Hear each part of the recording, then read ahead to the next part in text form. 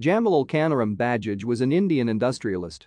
He founded the Bajaj Group of companies in the 1920s, and the group now has 24 companies, including 6 that are listed on the bourses.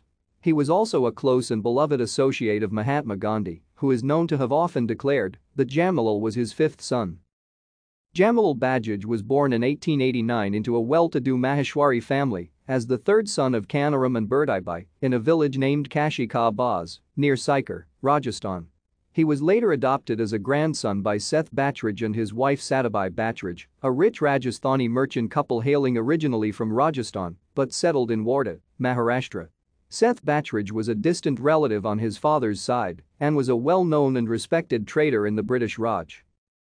Upon coming of age, under the tutelage of Seth Bajaj, Jamnalal got involved in the family business of his adoptive family.